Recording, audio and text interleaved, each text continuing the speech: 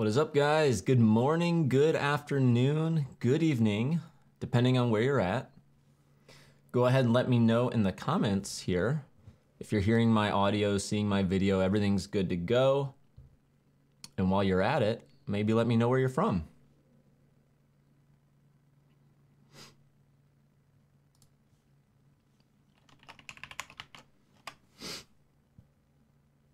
Cool, we've got Sam joining from San Jose. Very good, very good.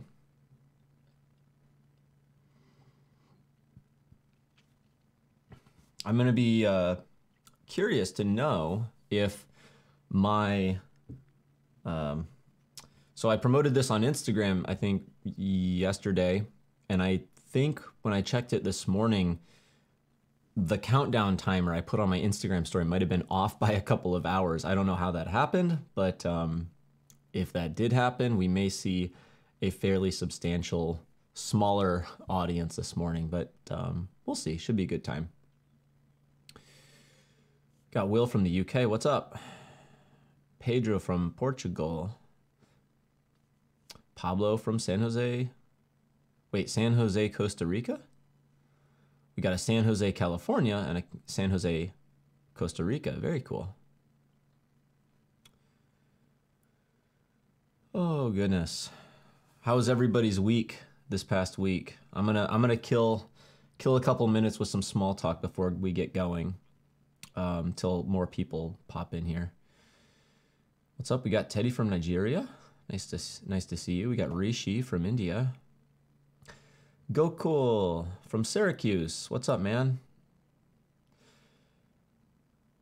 We've been chatting on the Instagrams a bit more lately. Hope you're doing well. Awesome. Yeah, so today we're going to be talking about staying motivated and staying inspired, which are some interesting topics. I think depending on who you ask, you might get a big range of responses on these topics, but I think they're worth diving into. The 2 episodes of How to Render were published as private videos. What do you mean? What 2 episodes? Sorry. Zachary, I'm not sure which ones you're talking about. Sorry, you need to get more specific. I don't think anything is private. At least not supposed to be. Go cool. Looking at your Puget order update. Oh man, that's cool. So you just got a new computer. It'll be fun, man. Their customer support is killer. Anyone who's been watching my Instagram stories, I kind of leak little progress insights as to my current computer setup. I've got a dual PC setup pretty much complete now. I'm finessing a couple things, but I had issues with loud, noisy fans, and I got that solved thanks to the kind folks at Puget who walked me through how to fix it. Sweet, we got Nicola from Guatemala. Excellent, nice to have you here. Cool. All right, we're about 5 minutes in. I'm gonna go ahead and kick things off. People can restart the live stream and watch it if they want, so. Okay. Well, everyone, thanks for visiting. Thanks for joining again. We're gonna be talking about staying motivated, staying inspired, and basically cranking out the good content that you want to be able to. So think of this. You're actually, you know what? Yeah, we'll go ahead and dive in here. So here's the scenario, right? So if you're watching this, I am going to assume that you are a creative professional. So you don't have to be a designer, but somebody who, generally does creative work. There's a good chance that you're either working for yourself or maybe you're working for some really good company, but you do something creative. You have a lot of autonomy in your job, and therefore staying motivated to keep working and staying inspired is just kind of part of it. If you are, let's say, an accountant, or you work in a job where you have a very clear set of instructions of what you need to do, and you just kind of interact with people, and each task that comes to you, you just go ahead and do it right away. You could argue that sometimes those people in those types of careers or tasks, you don't really need to stay inspired for. You just simply do. You just go and do the thing. But in our case, if you are a creative professional, staying inspired and staying motivated is really key because you have so much control over what you do and don't do. And a lot of your success relies on or depends on you staying motivated, staying creative, staying inspired, and putting out the great work. And we all experience times where it's easier to work and times where it's harder to work. So I've compiled a bunch of tips and insights that I think will help you remain inspired when you don't feel like doing that work.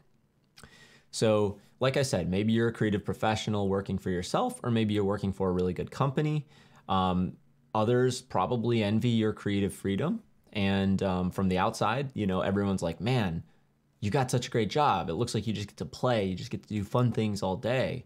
And, you know, you probably were super excited when you started doing the job that you do now, whether you're a student or a professional. I remember every career or job change I've had, I've been like, oh my gosh, this is too good to be true. I can't believe I'm actually doing this. Then you fast forward 6 months, maybe a year, maybe 2 years, and that initial excitement has worn off. And so we're talking about how do we keep that spark alive, right? Even as we've kind of, as our position may have grown a little stale, so to speak. It's not as exciting anymore. So we're already, so you know you're privileged, you know that there was that spark, but what happened, right? So lately, maybe you've been lacking motivation or you've been procrastinating on the job that you actually need to do, finding ways to stay distracted instead of just staying focused on the task at hand. Maybe you find that it's hard to focus. You know, you sit down to do work, but you're just like, your brain's got this like noise going on in it. So even though you might know you still have stuff to do, you just can't sit still. That's one of those things that, like, again, I know that I might have some deadlines coming up, but I just can't seem to just sit down and do it. Another scenario is you might have a great opportunity to do something creative, but then you lack that inspiration that we were talking about, you know. And so here's another interesting thing. I know a lot of us have been working from home lately, not an office, with peers. And it seems like that's actually exacerbated the situation. It's made it harder to stay focused, to stay inspired, to stay creative, to stay, you know, have the motivation to keep doing those cool things. So what are we going to do about this? Drop a comment if you've at least felt at some point that this is how you felt. You know, you have this great opportunity, but for some reason the inspiration, the motivation is just not really coming in. I know I have, and I don't think it's a big deal. I know some artists who roll their eyes at it and say, hey, if you get creative block, then you're not doing it right, you know, or you shouldn't need to feel inspired. But again, we'll get there. We'll talk on that. So that's kind of the scenario that I wanted to really address. And key questions here that I want to answer here is, why would we be lacking motivation? First of all, I know it sounds simple, but we can't resolve something if we don't actually get into the cause of why it happens, right? And then why might we not be inspired? So again, motivated and inspired are a little bit different. We'll talk about those differences. And then, of course, the whole reason we're all here is to kind of discuss what solutions might exist. So how could we get around the lack of inspiration or motivation? And I think I've got some good tips that will help. So a lot of these are just based on my own experiences, but also things I've learned from others who I really look up to and respect. So cool. So lacking motivation. When we talk about motivation, the word motive means the reason someone does something, or motivation could be the desire to do something, right? And so if we're lacking that desire, then there's, you know, why do we do anything, right? There's always a reward. Interesting life story is I've got a puppy. He's coming on a year old now, and we've been doing lots of training with him. And dogs are really interesting. They live in the moment. They're very simple. They're very binary. They see good and bad, yes and no, and there's either positive or negative reinforcement. And so when he does something we want, we give him a reward for it. And then if he's not doing what we want, we may withhold the reward. We as humans, even if we're smarter, so to speak, than dogs, we still do things for a reward. Like we show up to work because we collect a paycheck sometimes. Sometimes we show up to work because we need that social interaction. Sometimes we do great work because we know there's notoriety that's going to come from the great work. Or maybe we do great work because we're going to get some sort of social accolades. People will like or share our work with each other. We'll get a pat on the back. Our peers will say, oh, good job, you know. So we do things because there's a reward. Working out also, if you've ever tried to get strong and improve your fitness, you don't get a reward immediately. You might feel good during the workout. You might feel good after you did the workout. But as soon as you step in the gym, you don't get that reward yet, you know, right? And then long term, you don't maybe change your physique overnight. It might take months, it could take weeks. And we do the hard things because we want that reward more than we don't want the pain associated with with going through and doing that activity. So just looking at motivation, there's got to be, you know, a reward involved. That's why we do a lot of things. And in some cases, we don't feel motivation because the consequence of not doing something isn't great enough. So this is a pretty crude example here. But imagine someone has a gun to your head and they say, I need you to finish this project by the end of today. There's a good chance you're going to find a way to do it, really, because the consequence of not doing it is so great that when push comes to shove, you do find a way. And this is how a lot of things are in life. The question is, how do we either increase the consequence or make ourselves aware of the consequence so that we can, I don't say trick ourselves into it, but feel motivated to do it, right? So if you're aware of what could happen if you actually don't follow through with the project or the job or the task, that could help give you that kick that you need to move forward, right? So another thing is being spoiled by comfort. And this is an interesting thing because a lot of us, so we do things that are comfortable too. We're generally lazy, and if something is more comfortable, then we're gonna do that. And so like people don't take cold showers because it's not as comfortable as a hot shower. You know, when we're at home, we might like to turn all the lights down low and, you know, wear our pajamas and have our bowl of cereal while we work in the morning or whatever. Maybe we don't get out of bed for a while. We check emails. Those are us being spoiled by our own creature comforts. And when we get used to that, then that can also form bad habits. We can default to doing whatever is comfortable, what is easier instead of what is more difficult. So sometimes when we say we're lacking the motivation, sometimes we're just being lazy and we're just doing what's easy or comfortable instead of what is difficult. So another reason we might be lacking motivation is we don't have accountability. Again, working from home, you're going to less likely have either a network of peers or a supervisor, a boss, or people in the office watching over your shoulder, ensuring that you get things done.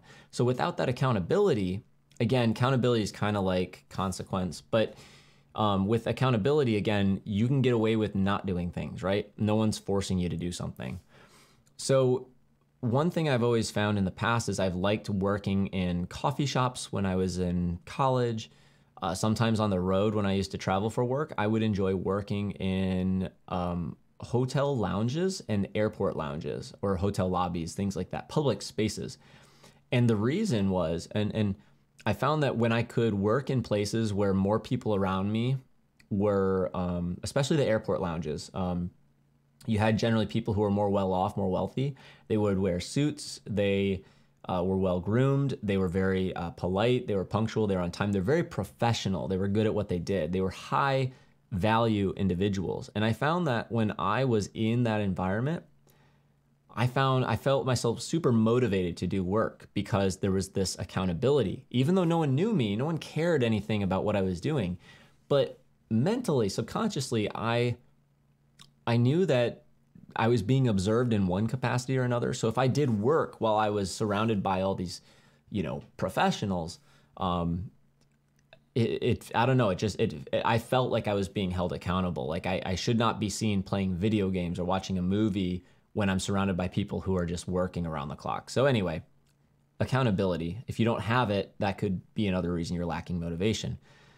Another one is simply you just don't want whatever you're trying to do enough. And that's brutal, but sometimes it's true. Sometimes we're just doing things because we think we want it, but we don't actually want it. And this one's a weird one, but like, if you have a lot of friends or if you follow a bunch of people who do what you think is really cool work and you want to be part of that club, then you want to like say you do that type of work. But in some cases, maybe you really enjoy consuming, I don't know, let's just say it's environment design for video games. Like let's say a bunch of your peers you look up to do that type of work and you love consuming that work, whether you play video games, you just like watching their work. But maybe you don't actually enjoy doing that type of work, Some of that work that looks beautiful in the end that you might love may be really, really tedious. Like when you learn that a lot of code is how people go and make some of these visual pieces that you follow or are inspired by, you might enjoy the end result, but you may not enjoy actually doing the code or learning any of that. So in some cases, you don't want the thing enough. You don't want to do the work that it takes to get that result. And I'm going to reference a guy. There's going to be in the comments of this video, a guy named Eric Thomas. His nickname is the Hip Hop Preacher.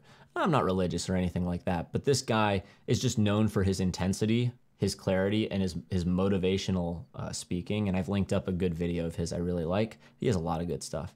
So he gets into this whole like, do you want it enough? And watching a few of his videos is like a swift kick in the pants to get you motivated, in my opinion. So another one is you might lack motivation if you're not taking responsibility of what you do. So a lot of us, we are very reactive. We kind of sit around and wait for something to happen. We wait for an email. We wait for a lead. We wait for an opportunity. And that's not taking responsibility to make things happen. A lot of people just kind of sit out and wait for things to happen and then they react to things. But if you take responsibility, you're actually being the action-oriented one, the one seeking out and taking the action to make things happen. And you're not actually taking responsibility of where you are. A lot of people think they got dealt, a poor hand, or they got, oh, I'm just not lucky, whatever it is. But in a lot of cases, that type of thinking will never lead to success. So you want to make sure that you take responsibility. You understand that you are where you are because of the things you've done or the things you have not done. So if you continue doing the same, you're not going to change. You need to change what you're doing to change where you're going to be. And the last little bullet I wanted to share with you for lacking motivation is you may be extrinsically motivated, but not intrinsically motivated. And this goes back to a topic I mentioned above, but you want to be perceived as someone who does these things, but you may not actually want to do these things. So for example, social media is always finds its way into every conversation, but if you didn't share, if there was no social media to share your successes, your wins, your losses, the type of work you do, the question is, would you do it at all? A lot of people are motivated by this perception of, oh, I want to be a designer, a car designer, a footwear designer. I want to be a painter. I want to be a photographer. I want to be whatever. If those networks totally disappeared and you had nothing and you couldn't share your work at all with anyone, would you still do it? If the answer is yes, that means you're intrinsically motivated. That means you're doing things for yourself and not just for the accolades you get when you share your work, okay? So sometimes you got to think about that too. If you wouldn't do it, if there was no way to share it with anyone, then there's a good chance you may want to consider doing a different type of work. Okay, and now let's talk about inspiration, because all those things were motivation. They have a lot to do with, reward and the reasons behind doing what you do. inspiration has more to do with this getting an idea and a clear direction to do something that excites you. That's what I'm going to call inspiration. And what happens is inspiration, being inspired, it's a state that you feel for for a given period of time. Sometimes it's short-lived, sometimes it's a long state. But that inspiration is what that's that position you want to be in, where you're making stuff, ideas and clarity is coming to you and you feel unstoppable, almost like in a flow state. Pardon me. So, first thing is, I think when you're not feeling inspired, in my experiences, it has to do with overconsumption. And feel free to argue with me on this one, but I think we consume so much media. And this isn't just social media. This is everything we consume, everything we listen to, everything we watch, everything we partake in, interact with. That's overconsumption. So the human brain is not meant to be stimulated around the clock. And what happens is we have these little devices we carry with us that have so much power and so much endless stuff on them, right? So what'll happen is I've noticed in the past where I have, as someone who works from home and has a lot of autonomy, even when I traveled a lot, when I wasn't interacting with a lot of people, I would spend hours every day listening to podcasts, hours listening to music. I would spend time watching movies or TV or YouTube or whatever it is. And then I don't play games, but I know a lot of people play little video games here and there. I don't think there's anything bad with video games, but that's another way. So my point is all these things we see, watch, and do, scrolling on Instagram, Facebook, LinkedIn, Dribbble, Behance, whatever your thing is, you are constantly consuming. And what that does is it pacifies your brain. And so your brain has this, once you've conditioned it to consume all the time, it craves consumption. And then what you might, if you're not careful, what you might find yourself doing is jumping from thing to thing to thing, constantly pacifying your brain, because your brain doesn't want to work. It doesn't want to be bored. It doesn't want to be forced to, you don't want to sit in silence. So there's this thing that happens where we just constantly feed our brains things to do so they don't do nothing. And that's damaging because it actually drains our energy. It fatigues us. It uses up some of our energy that we don't have an endless supply of. So first of all, if you're lacking inspiration, you're probably over consuming. And that may even lead to so many ideas that you don't know where to start, and it feels overwhelming, and that blocks your inspiration.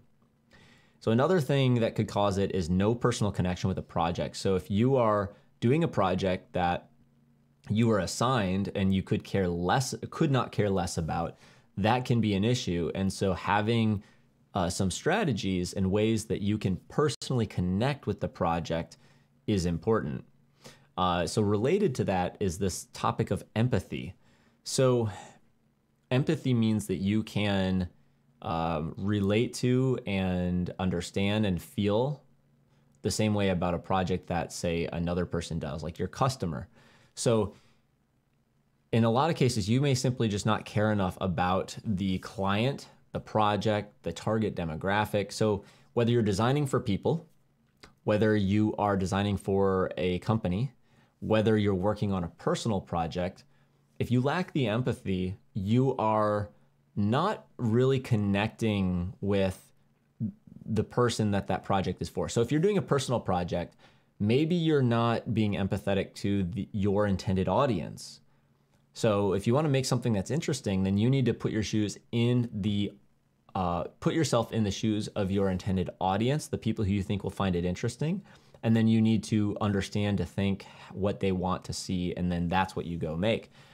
If it's for, say you're designing a product for some people, you may not be empathizing. Let's say you're designing a product for an elderly patient who suffers from something, I don't know, arthritis. You may not if you're not feeling inspired to do this project, you may not be empathetic enough with that person. You may not be relating, especially if you don't suffer that same if you're not suffering the same pain they are.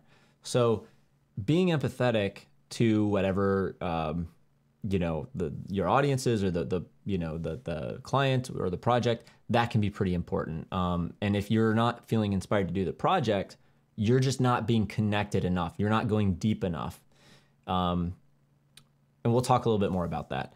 So another one is lacking inspiration can come from lacking structure. And I know this sounds counterintuitive because a lot of people are like, oh, I'm the creative type. I fly by the seat of my pants. I wear my heart on my sleeve. And that's fine. But you need structure to do great work.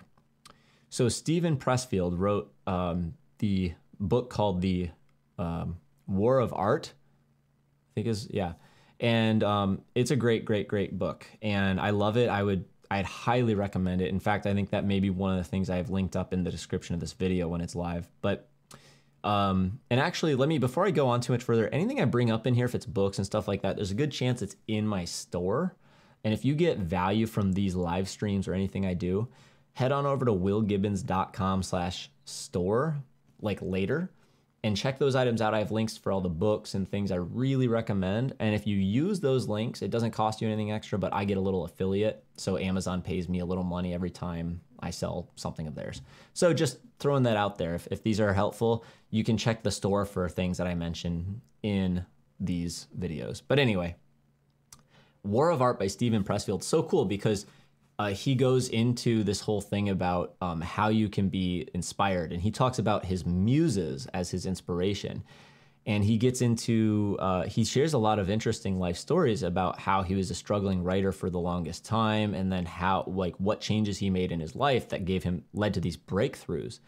And part of what it was, I love what he talks about is he talks about the professional creative or the professional. And he says the professional is someone who goes to work. And think of this phrase, go to work. It's a nice little trigger that when I think of, oh, you got to go to work, you got to show up, you got to go to work, that actually flips this thing in your brain. And it says, you need to go do the thing. You have to give yourself a dedicated space and time to do a task, and then you need to go do the task. And you got to be serious and professional about it. And the whole point of me saying structure is he suggests that you need to show up every single day, day in and day out, regardless of how you feel about the work. He said it's not about working when you feel inspired. It's about working regularly and often enough that you can create good work without the need to feel inspired. The more work you do, the more time you carve out to do the work, the more chances you will become inspired. It's a little bit of a trained behavior, but it will happen more naturally if you have this regular routine, okay? We'll get more into that. Another thing is if you're lacking inspiration, I think you haven't dove deep enough into the subject. Sorry, dive. You haven't gone deep enough into the subject that you are trying to. So a lot of people, they stay very surface level. So let's say I want to do a creative project in which I design a camera. Well, most people are going to go to Pinterest or Instagram and they're going to get a bunch of cool pictures of cameras that they like. They're going to save them. And then they're going to go to the pen and paper and they'll sketch out some ideas based on what they've seen. And then they'll go and try to create some cool renderings and then they'll call it done. And 99% of those designs are going to suck. Sorry, they will. And that's fine. Not everything has to be a masterpiece. But if you're not feeling inspired, it sounds like you might be following a kind of a mechanical path. Like you've been trained to, okay, you grab your reference, you do your sketches, and then you go refine, and then you render it out or whatever. The problem with that is you're not diving deep. You're not doing anything interesting related to the project. So for example, if we were to take that camera example, you need to go deep on a subject. Let's say you're going to design a camera. Give yourself some constraints and get specific about it. Maybe it's a camera that's going to work in outer space. Maybe they work in, whatever. The point is a camera that's going to work in a certain location, maybe a camera that's going to function differently, maybe a camera that's either big or small, or for someone who's handicapped or someone who's more able-bodied, or maybe it's going to be a camera for someone who can't see properly, or I don't know. There's a lot of things that you can do. And maybe you're going to, instead of that, maybe you're like, well, I want to create a camera that decomposes. That's weird. That's crazy. That's cool though. Or maybe a camera just from recycled materials. Or maybe you want to make a camera where the lens, maybe you redefine how lenses work and they don't become this big long thing on the front of a camera anymore. The point is asking weirder questions, going deeper, or connecting taking some kernel of an idea that is different, strange, interesting, curious, asking questions that force you to go deeper on a project. I think that's going to make you feel more inspired because I think he said it, but the author of this book, Mastery, which you've probably heard mentioned before, Mastery is a beautiful book written by a guy named Robert Greene. There's actually 2 books called Mastery by 2 different authors. Robert Greene's version of Mastery is what I highly recommend. Is one of my favorite books. It's so good and so well written, and that will inspire you to be excellent at what you do. And I think one thing that one of the people he talks about says something like problems or fields of topics become more interesting the more you develop a mastery of them. So some people would think, hold on a second, niching down or becoming a specialist in something, that's just going to limit my opportunities to do other interesting work. And that's not true. Many professionals have proven that the more specialized, the deeper you go, the more you examine something, the more interesting the problems and the discoveries become. So that will make you feel inspired. And that book, Mastery by Robert Greene, is phenomenal. So, okay, so we've talked a lot about these, why we might be lacking motivation, why we might be lacking inspiration. And what I want to do is talk about solutions here. And I'm going to go through things that I think will answer or speak to some of these topics we already acknowledged here. I'm going to take a quick moment for a coffee break and to look at the comments. Yeah, limiting your media consumption can be a big one. I struggle with this a lot too. In fact, I'm planning on taking a break coming up here pretty soon. And I don't have specific dates yet, but I am going to be going on vacation in a couple weeks. And I think I might pull the brakes on YouTube for a while. Same with Instagram, everything really. Okay, so let's talk about solutions here. These are my solutions. These are what I think you should do to help feel motivated and inspired much more often, okay? First and foremost, have a dedicated space. Doesn't have to be a separate room. Could be I don't know. Everyone has different living situations, but have a space. It could be the corner of your bedroom. Could be part of your bedroom that you create, like put a curtain around. I don't know. You separate the space somehow. It doesn't really matter, but have a space that is your dedicated creative space. If you can afford it, I know everyone's budget's different, but like get creative. Don't always buy things new, buy things used, secondhand, borrow them from families, garage sales, whatever it takes. But build yourself a dedicated space, have as much optimal furniture. So if you're somebody who needs to sit and stand a lot, get a sit stand desk, have lighting that's good. So I find myself, working like in a cave with everything dark and everything like that.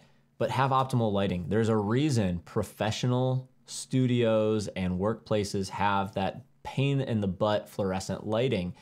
Now, I'm not saying go fluorescent, but I'm saying go bright daylight bulbs, but it doesn't have to be all the time. Like I've got these smart Philips Hue bulbs in here, and sometimes like I have fun settings where I can go all cyberpunk mode and everything's pink and blue and stuff like that. And that puts me in a great mood to create. The point is, have some tools in your space that help make you want to be creative and inspired. Decorate it. Some people are minimalist like me. I don't like to have a ton of decor. My desk is generally bare bones. I have nothing behind me on the wall to look at here and behind the camera. Some people like to have a bunch of little trinkets that get them in the mood, So work is so that's the first one, is have a dedicated space if you can. The next one is work is supposed to be hard, okay? Consider that. People who say do what you love and you won't work a day in your life, I think that's BS. I truly think that's BS. I think it's a little bit arrogant. It's frou-frou. It's optimistic. People love to say it, but it doesn't mean it. every job becomes a job. Everything you do to get compensated becomes work, and some days are better than other days, okay? That's just reality. Anyone who says they don't feel like they work at all, they're lying, and that's okay. It's exciting to say that, but it's not always true. So work is supposed to be hard, but at home, we're taught to be lazy and seek comfort, right? We make our houses cozy. We have mood lighting. We have comfortable lighting. We lay down in bed and we have this nice couch and it's just the right temperature. It's not too cold, so you never have to wear a sweater inside. All those things, right? We make home comfortable, but the problem is work is supposed to be hard, right? Good work is challenging work. And if your space that you're doing work at, especially if you now work from home, is like your home, these two things are at odds. You can't have, you can't always just be like lazy and comfortable like you are at home when you're supposed to be working at home. That can make it hard too. So because these two things are at odds, I personally think that your workspace should be a little less comfortable, so to speak, than the rest of your house, right? And you shouldn't do things like watch Netflix in the same space that you do work. If you can afford it, I know not everyone's fortunate enough to, but if you can kind of create some separation from where work gets done and where being lazy in the house gets done, that can go a long way.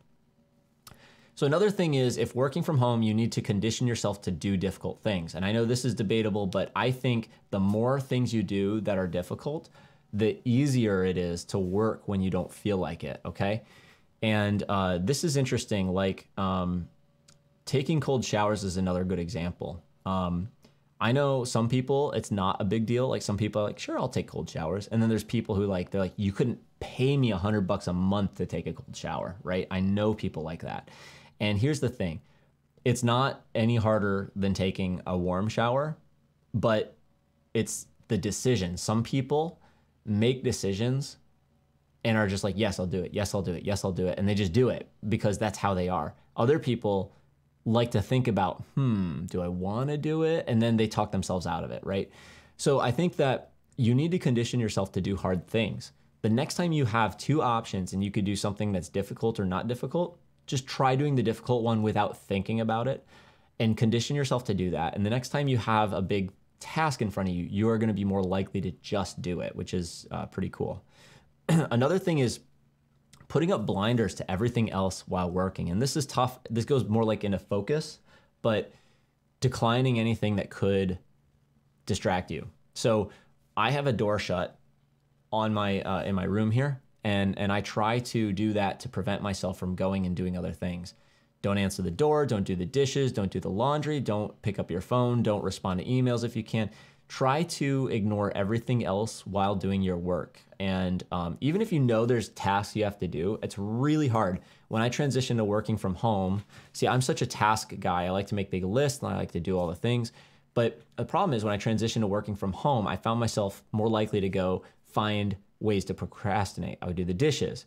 I would go sweep out in front of the house to get all the leaves off the walkway. I would vacuum the floor. I would go put things away, in the bathroom, whatever it was. I found ways to procrastinate. And the problem with that is I was distracting myself and procrastinating from the work I had to do, of course. So point being, sorry, I lost my notes. Let me pull this up real quick. So the point being here is that, try to put up your blinders and just focus on the task at hand while you're actually doing it. I know that's ironic that I kind of lost my focus here, but I want to make sure that I have my notes here. So the next thing I want to talk about is having an in the zone playlist. So I have, again, and will have a link in the description of this video that is going to take you to my Spotify playlist. I have a playlist I created on Spotify called like Studio Playlist or something. It's the first thing I made. Well, not the first thing, but I've had it for like 4 or 5 years. And I've taken soundtracks that are from films and movies and games that I like. And this playlist, the soundtrack playlist, doesn't have a lot of like vocals and stuff. It's mostly ambient and it's very like, some is really chill, some is more intense. But it's a studio playlist that I turn on every time I work. And I have listened to this playlist hundreds of times, and that's not an exaggeration. And And I've put it on so many times that just like Pavlov's dog salivated. So he did this experiment where like ring a bell and then pay a treat. Then the dog started to learn every time he heard the bell, he was going to get a treat. So he started to drool or salivate every time he heard the bell. That bell, that salivation was a conditioned response. That's what that's called. You expose yourself to the same thing every time, and then this reward comes. Well, I found that by listening to the soundtrack, I would condition myself to get in the mood to work and focus. And the music itself was quite inspiring and relaxing at the same time. And it helped me turn off outside distractions while listening to this music.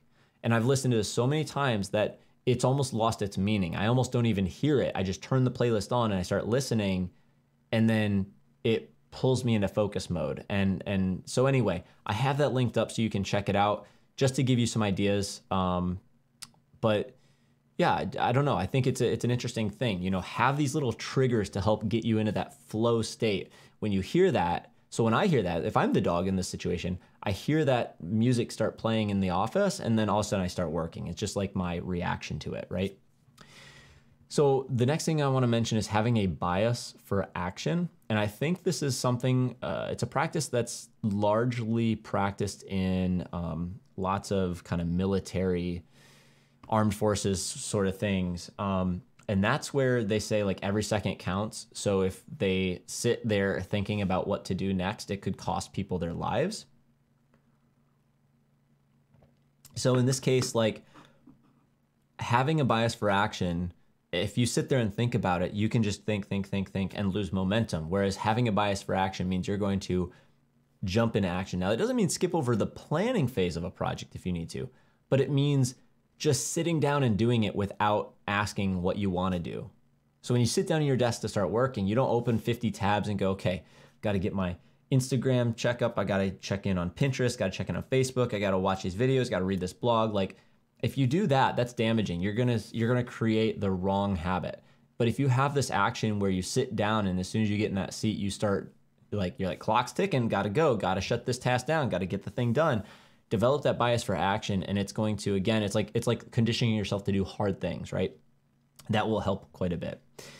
So another one we talked about is accountability. So staying accountable is important. So one thing that you can leverage social media for, or at least the people you know in real life, if you have peers around you, significant others, family members, make yourself accountable. So if you're doing the thing that needs to be done, share it with somebody and be like, you know, I need you to check in. I need you to ask me how much progress I made on this each day.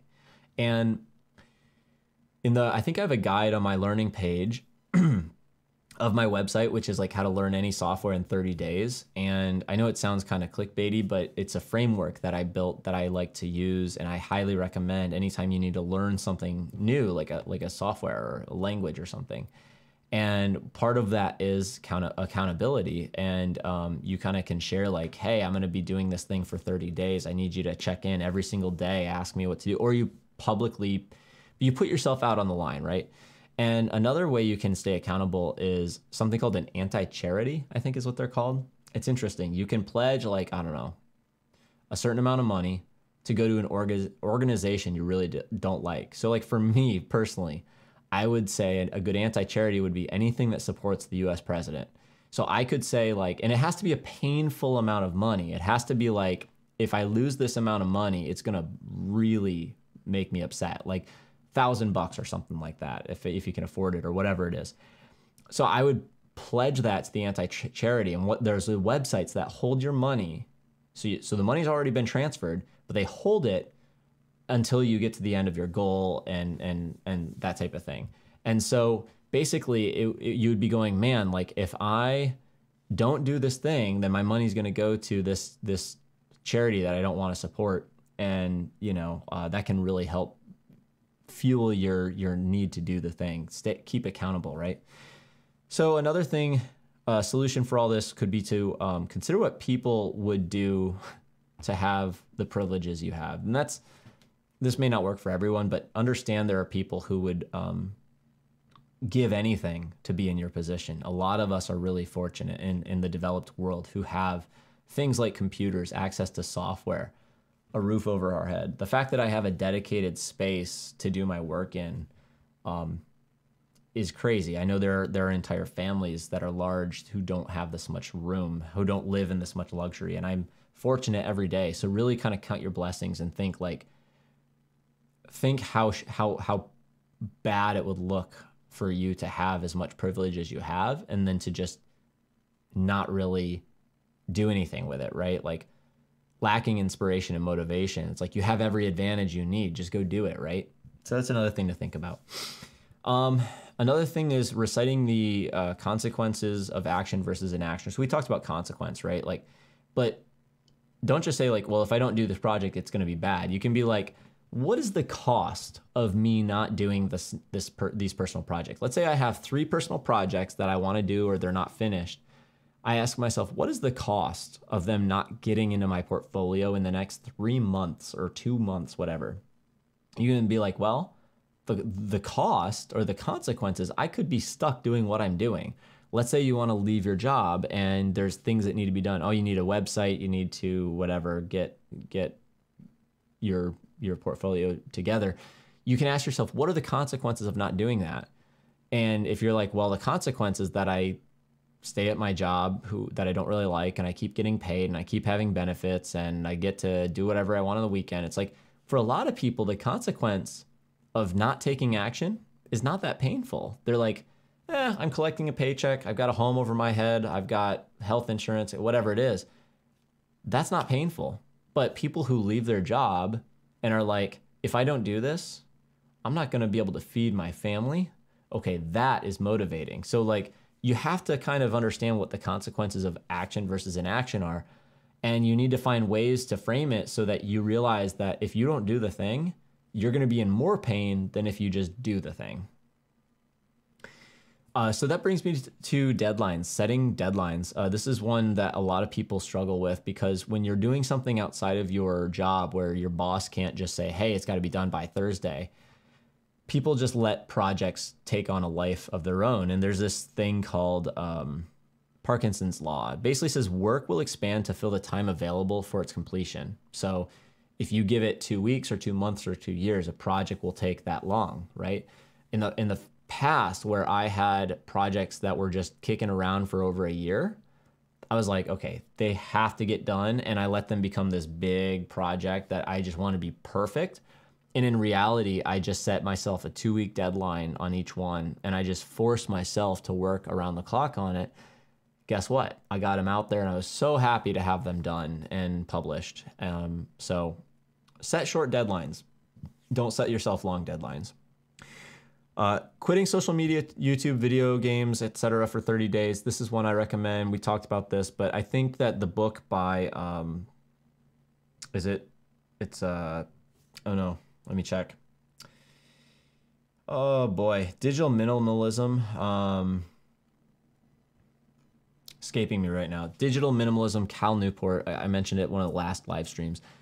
He has a whole thing on the cost of bombarding your brain with consuming social media. It will motivate you. And if you just take a client like detox for 30 days, just turn it all off. I think you're going to start finding 2 things, because I've done this before myself. You'll find more frequently, you'll have these like moments of clarity where a spark will bring you like a clear direction of an idea, and your brain will be able to stay thinking about a topic longer than it will currently. Right now, our brains kind of like, they're like the dog that gets distracted by every moving thing, like a new squirrel, right? Whereas like when you deprogram your brain to need that next hit of dopamine, you can kind of stay thinking on a topic much deeper and get more meaning out of it. So anyway, digital detox, I recommend it. So also having a sense of purpose, we talked about this before too, but Start With Why is a great book called by Simon Sinek. And starting with why, the whole point of that is for most people, actually, this is probably one of the bigger ones, is for most people lacking motivation is they don't have a purpose that is larger than themselves. So let's say you are some sort of concept designer and you do things, you create cool things and you're like, oh yeah, it's great, but I just don't feel motivated. Sometimes you might be doing, you don't know what your why is. Like I think the easiest example to point to is a lot of people who become first-time parents. And I'm not a parent, but my younger brother is. And a lot of my peers are. And I know that when they have their first child, they say everything changes. You have a purpose in life at that point, and everything revolves around doing things so that kid can have a good life, right? And so having that purpose that is greater than you is really important. A lot of people who do charity work, who do work in the healthcare fields, who do, there's a lot of people who do great work. And what gets them up in the morning every day is because they know that what they do is not just for themselves. Because to be honest, we don't, if all we ever did was anything was just for ourselves, we wouldn't do a lot. But a lot of people who have a sense of purpose and know that their work is to benefit more people or better other people's lives, then they are likely to remain inspired more. So starting with why and knowing what your why is really important. So another thing that I want to suggest is creating a structured, regular practice. And we talked about this with the whole War of Art by Steven Pressfield. But another thing, so there's a writer I look up to in respect, Stephen King, the master of the horror genre, right? So he is famous for writing 2,000 words per day. That's his quota. And he has allegedly kept up this habit for decades. And what he does is he says the first thing he does in the morning, and he doesn't allow anything to get in the way of that. He doesn't take appointments, calls, schedule, nothing until those first 2,000 words have been written. And so he basically doesn't do anything until anywhere between like 11 and 1 p.m., like lunchtime. That's how long it takes him to get his first 2,000 words of the day done. And then he can go do other things in his life. And it is no coincidence that he has written prolifically and done well. And it's not because he's just full of great ideas. It's because he has become a master. He has spent the time, he's shown up every day, and he has done the hard thing every day. And he's been able to create so much good content that eventually, he's seen as a master at what he does. So again, War of Art by Steven Pressfield kind of talks a lot about that stuff. And the last thing I have here is go down that rabbit hole. So much deeper than you have on any subject, and ideally deeper than anyone else has. And this comes from that book Mastery, like I talked about, by Robert Greene. So when you go and start examining a topic, the deeper you go, the more interesting it's going to get, the better questions you're going to ask. And if you learn more about something than most people, then you're going to start asking questions that other people have not asked. And if your art or your work or your design sets out to explore or answer those hard questions that no one else has asked, that is what's going to get you noticed. It's what's going to get you interested further in the things you do. And it's going to allow you to do something truly unique that other people have not, which is really interesting and exciting. So going down that rabbit hole is really important. Make sure you're working. Pardon me, I'm so sorry.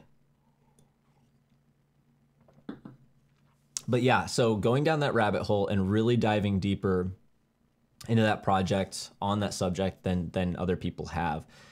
Anyone of notoriety, anyone who's won any major awards for research or Nobel Peace Prize or whatever it might be, these are people who have gone deeper, asked the harder questions, and sought out answers or novel approaches to things that other people haven't. So just remember that your interest in a subject is likely to grow with the depth in which you explore that subject, okay?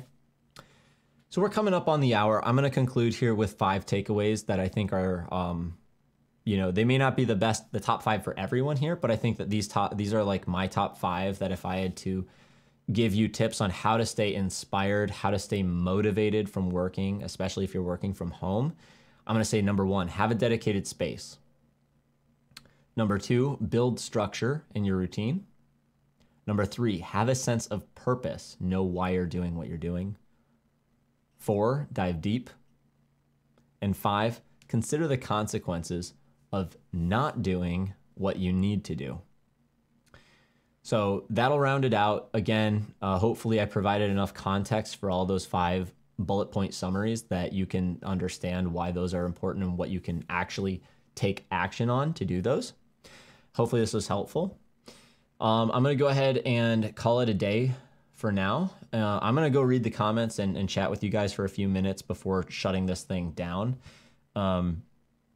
If you have to go though, guys, thanks for spending your time with me today. And, you know, let me know if you have any sort of requests for future topics or anything like that.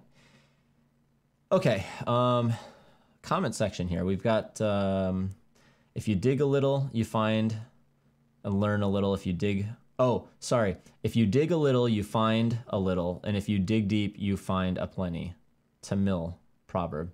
Love it. That's great. And that's reinforcing that point we said earlier by going deep, right? I love it. Yeah, Art said, as much as I love my job and enjoy it, some days are freaking exhausting. Yeah, they are. I'll be honest here. The irony of this live stream is that this week has been a struggle for me, for sure. I felt like an imposter when I was kind of outlining everything here. But I realized, like, look, I'm a human just like everyone else is. I have great days. I have great weeks. I have months where things go really well. And then I'll have days or weeks where I'm like down in the dumps, and that happens. Like, that makes you a human. So that's okay. Just the more we can be strategic about what we do and how we respond to these scenarios, the better, the quicker we can recover from and rebound when things do go bad, if that makes sense. I agree with you there. Yeah, Gokul was saying, yeah, phones with a reduced attention span. It's an interesting thing on that digital minimalism book. What Cal Newport gets into is talking about this thing called not isolation. What is it? It's called. It's I forget what it's called. It's not lonely. It's not being bored. It's like when you don't have anything. It's like doing nothing, kind of. Just being okay with doing nothing. Like, you don't have to be always thinking of something. You don't always have to be solving a problem. You don't always have to be consuming or listening to something or educating yourself. People are really uncomfortable with sitting alone, not doing anything, not taking action on something. It's just hard for people to do, right? I myself included in that. And he said the better you can become at just being okay with that silence, the better, like, things happen in your brain chemically that will make you more creative when you focus that energy, so to speak. And yes, all the UX user experience people are designed to cater to a short attention span. Yep, and in fact, they're also good at trying to keep people on platforms by feeding them shorter snippets of media, you know, for sure. Thanks, Chris. Chris Scott, thanks for joining. Hopefully that was helpful. DS says, hi from India. Took notes. Awesome, man. Thanks. I'm sorry, I shouldn't say man. I'm not sure. Appreciate it, though. Thank you. Yeah, good session. Awesome. Yeah, red flag on media consumption. It's tough because I know a lot of us basically exist on social media. Like, if it weren't for that, it's like, would anyone know what you're up to? But I don't think that's a bad thing. While we're here, I'm gonna go ahead and share it. I don't know exactly when, but I'm gonna take a break from social media in the near future. So I've been spending a lot of this year creating a platform where I share as much as I can from these live streams, as well as tutorials on Keyshot and rendering. And I'd like to do more, like more topics and stuff, but you know, it always comes down to time. But the more time I spend working with and sharing what I know and working with others on learning content, the less time I spend learning for myself and learning new challenging topics and creating new personal work. So in the past, before I taught and shared as much, I would spend all my spare time going and learning and making new stuff. And I get this hit of nostalgia when I look back at my old posts from like 2014, 15, 16, 17, where I was doing these little art projects, just personal little like, oh, somebody made a cool image that inspired me. And then I would go and do that thing on my own. And then I wrote a little blog post and I shared some behind the scenes shots and stuff. And those, it's not like those were getting a lot of traffic. I wasn't even pushing them on Instagram. I wasn't drawing attention to them. It was just, I was doing it for me, right? And those were the seeds of what got me to where I am now. And I think that I'd like to return to that for a little while because, you know, I feel like life is like a pendulum. There is no balance. I think we spend time here, then the pendulum swings back. We spend time over here and then back over here. And there are these kind of seasons and we need to focus our attention on different areas and then bounce back to other areas. So I'm hoping to take a little bit of a break here and recharge my own batteries from a creative standpoint and create some new work and learn some new stuff to share with everybody and then come back and then, you know, bring it all back to you guys, hopefully. So, yeah, that's what's happening in my world. Hopefully you guys are doing well. I know we're in what feels like a long stretch of, you know, quarantines and life has been on upside down for a while. A lot of us working from home and there's been a lot of challenges with that. Hopefully you guys are hanging in there.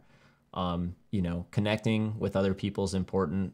Hangouts like this, chatting with other people is important. So once again, I really appreciate your time. Thanks for hanging out with me. And, you know, if you made it this far, check the links in the description. I don't know on a live chat if there is a description below the video with links, but if not, there will be later when it goes live, and I'll have everything I mentioned in here linked out. And yeah, guys, until next time, happy rendering. I'll see you guys later.